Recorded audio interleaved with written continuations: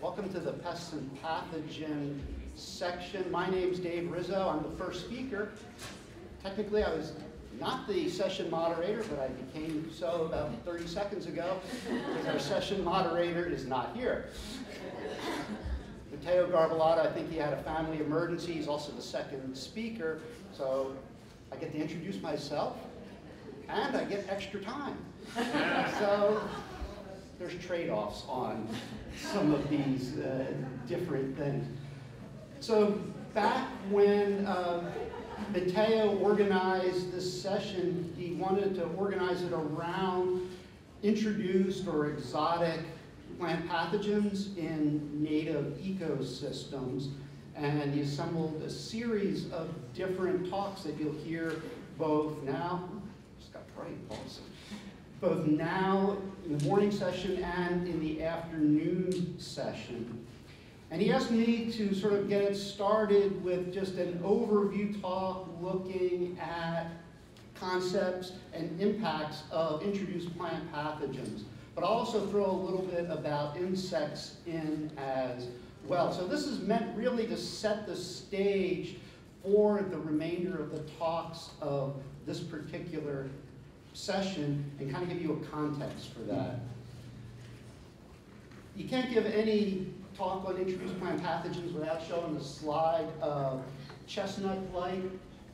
This was sort of really the poster child for the first one that was truly recognized, has been studied the longest, at least here in North America. I think many of you are probably familiar with the story, chestnuts being the largest and most common hardwood tree in eastern North America that basically was reduced to a shrub. I don't have a pointer here, but the lower one, the introduction of Prepinectria parasitica, a canker fungus that killed almost every mature chestnut throughout their range. And I'll come back to chestnut blight as part of several examples. These are some of the examples that you'll hear about over the next few talks from various speakers. These are some introduced forest pathogens here in California. Port Orford cedar root disease caused by Phytophthora lateralis in Northern California and Southern Oregon. White pine blister rust.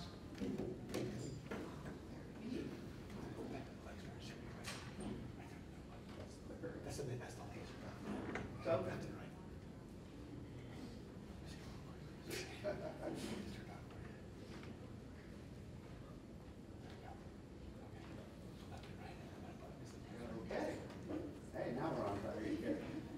so white pine blister rust, pitch canker, Phytophthora cinnamomum, you'll hear that in a couple of different places.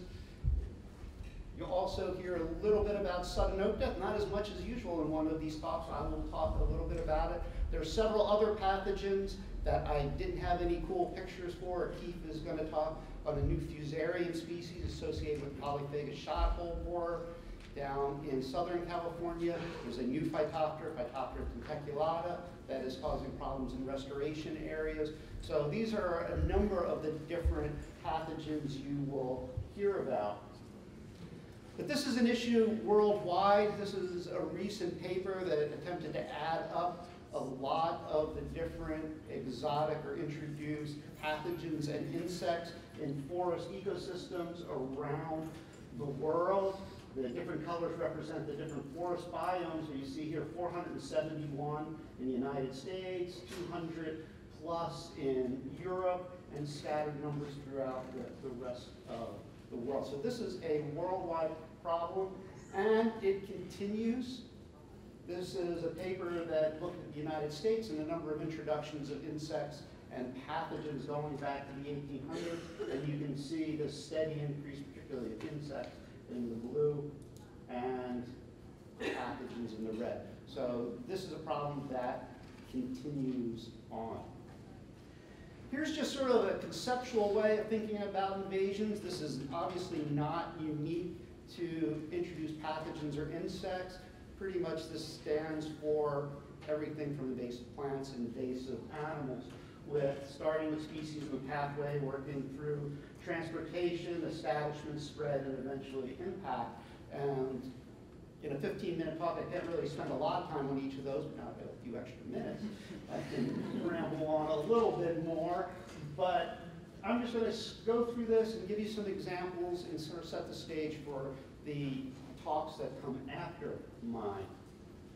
These are generally some of the recognized pathways for introductions of both pathogens and insects.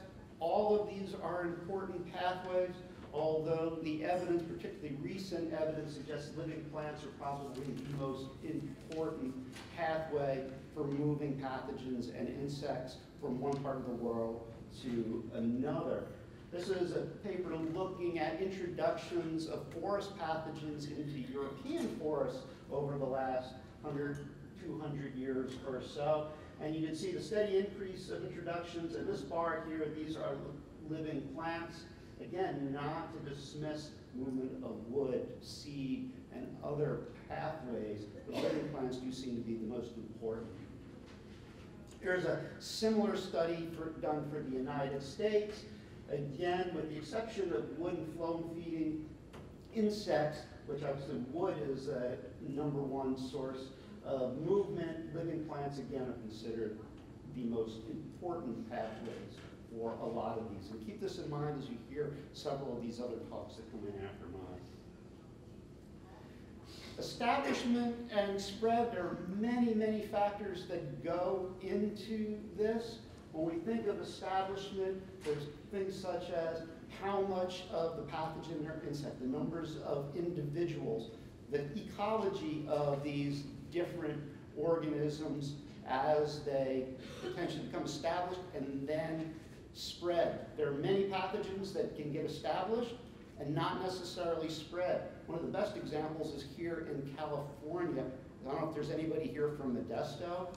There's Ceratocystis fimbriata was introduced into Modesto probably in the late 60s. It's killed just about every sycamore or London plane tree in Modesto, but it's never gotten out of Modesto. And so this is one that you just kind of keep an eye on, that it's become established, but has not really spread. And we see this sort of pattern time and time again, with oftentimes a longer lag period and an exponential phase before the pathogen or the invasive organism becomes established. And I don't have exact time here because this lag period can last for a very short period of time with some organisms, but even decades with other organisms. So as an example, I just want to show chestnut blight. This is sort of a standard map we often see with chestnut blight. That chestnut blight was discovered in the Bronx Zoological Garden in 1904, and you can see these maps. The green here represents the natural range of chestnut, and you can see 1910, 1920, 1930, 1940 as the spread. And a lot of time that's taken to mean that this thing got established in the Bronx Zoological Garden and spread out there. But as people began to dive into this more, the situation was a lot more complicated. And I think the evidence now suggests that chestnut blight had been introduced probably at least 20 or more years before and was already over a big hunk of the Northeast when it was discovered in the Bronx in 1904. Much of this was thought to have done on Chinese chestnut plants through mail order that were then planted in a lot of the Northeast. So in many cases, when they were attempting management in parts of Pennsylvania and New Jersey, the pathogen was already well past where they thought the line was. They just had not done the surveys there. But I think another thing that I really want to show, and chestnut blight's a great example, is no matter, in some cases, how even slow the spread is, it's often dramatically faster than other processes we see in natural ecosystems. So on the left here is the migration of chestnut to get to its native range over 13,000 years after the last glaciation, to reach its present range about 2,000 years ago. Regardless of when you think it was introduced, it took less than 100 years for the pathogen to move through that entire range and basically take out all the adult chestnuts. How about an example from California? This is Southern oak Phytophthora ramorum. The best evidence suggests it was introduced into Santa Cruz, probably in the late 1980s, early 1990s. The red dots represent its range in native ecosystems in California.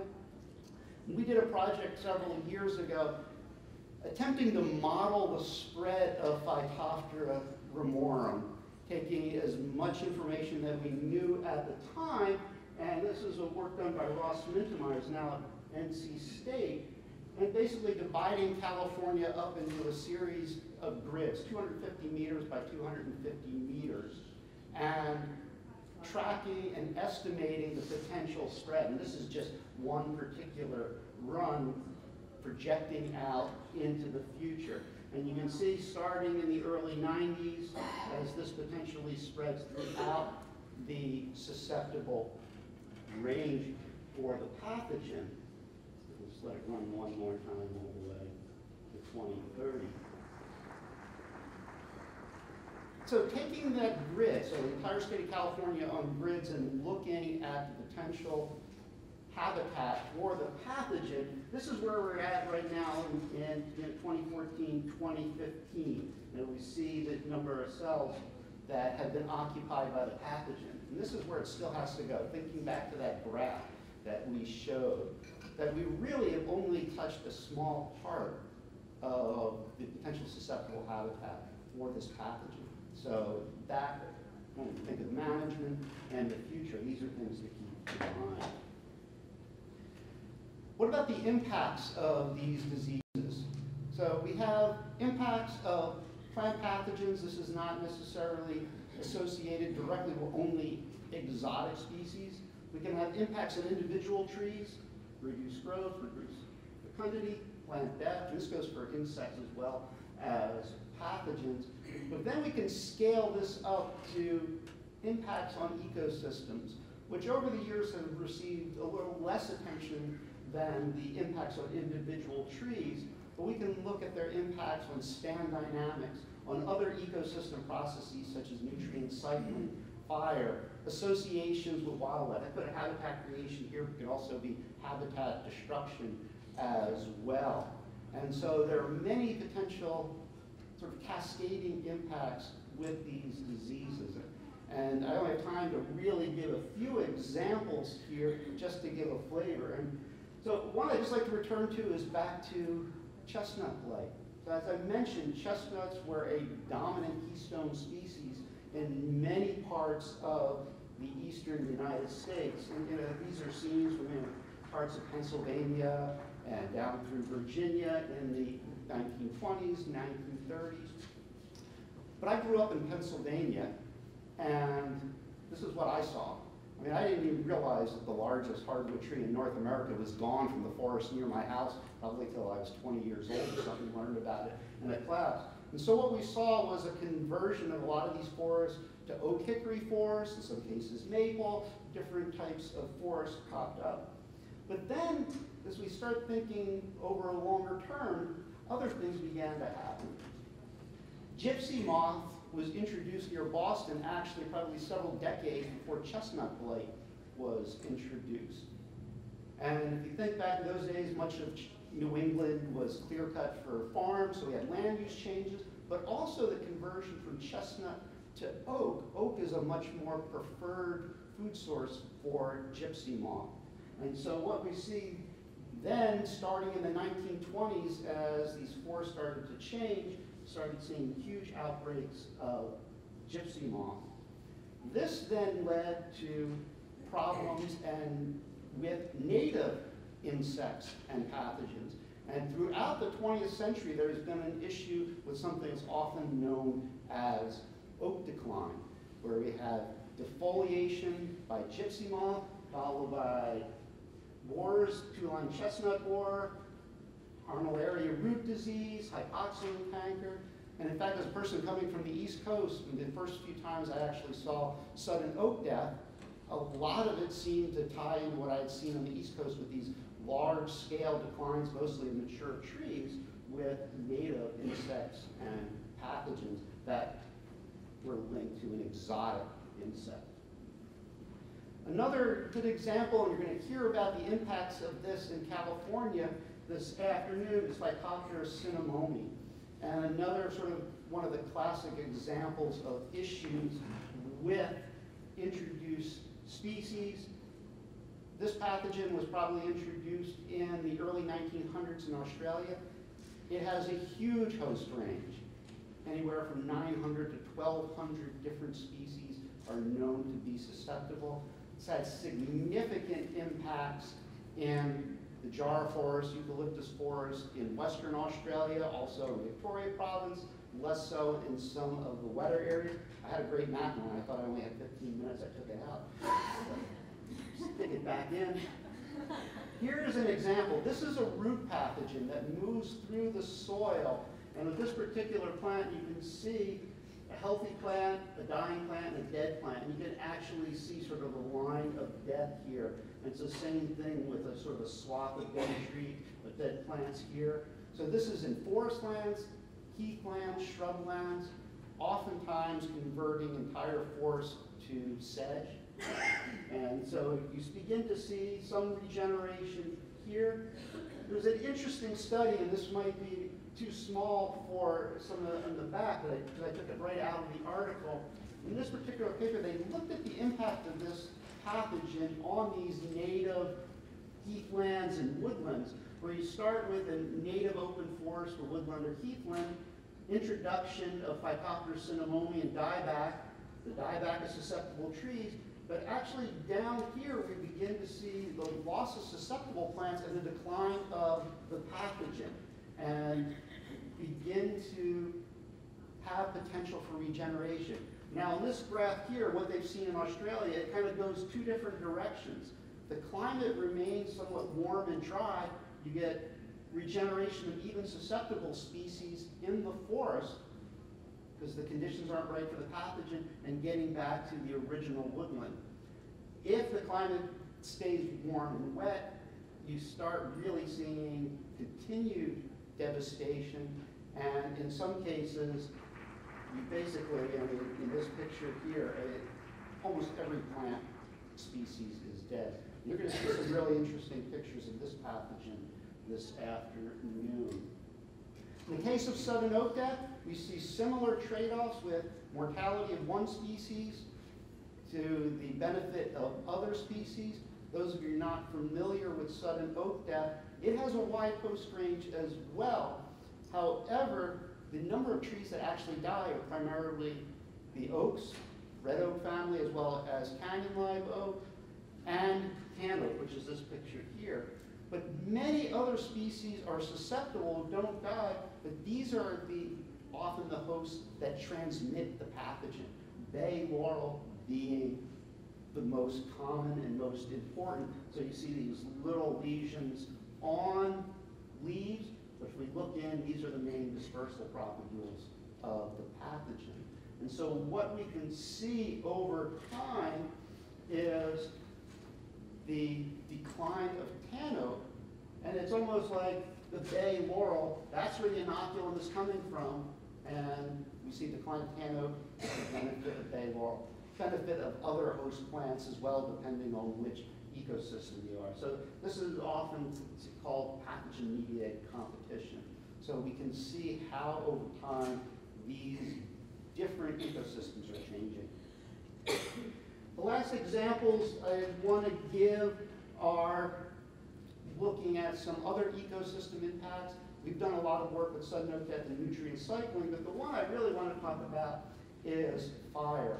And you can see from the previous picture, you have a lot of this dead tree. There's a lot of issues concerning fuels.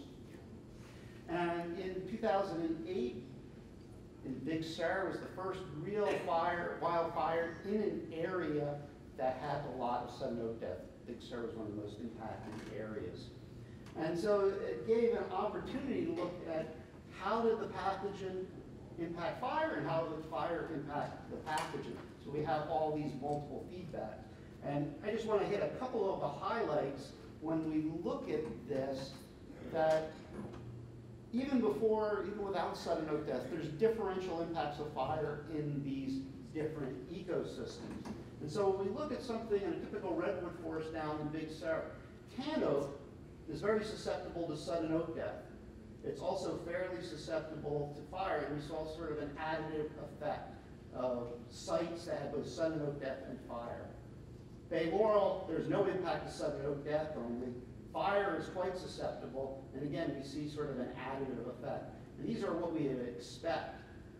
The thing that really hit us was in the case of redwoods, not susceptible to sudden oak death, or at least for mortality, pretty resistant to fire, but what we saw when we had sudden oak death and fire on the same site, we had a dramatic increase in redwood mortality that was not expected. And a lot of this has to do, again, with fuel loading, but it also has to do with the stage of the disease. At early stages of the disease, you have standing dead trees with lots of brown leaves, not much on the ground. As we progress, we have a combination of standing dead trees and fuels, and then at the far end, we have just a lot of stuff on the ground with not many standing trees. And the upshot of this, without going into the details how we analyze it, is at sort of middle stages of the disease, where we had still standing dead trees as well as lots of stuff on the ground, we saw a rather dramatic increase in mortality of fairly large redwoods. The biggest redwoods were fine. The smallest redwoods burned up regardless, but this middle set, 40 centimeters, even up to as big as 80 centimeters. We saw a fair amount of mortality in these sites. All right, just a quick wrap up here.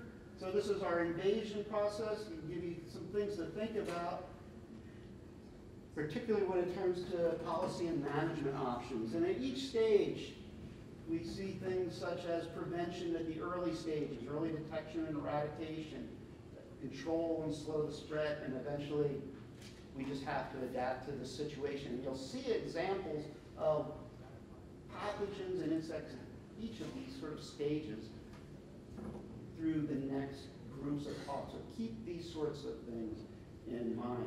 The other thing I think is really important to keep in mind is the context. I mean, these pathogens and insects are not being introduced into pristine forest lands and ecosystems. We have all sorts of other issues that are important for management. You can see that in all the different sessions around here. And I think this is something that's important. We've been discussing with sudden oak death for 15 years, how to put management in the context with all these other issues to our native ecosystems. So with that, I will stop and take questions. And so I went 5 minutes over my time, but I was able to talk slow.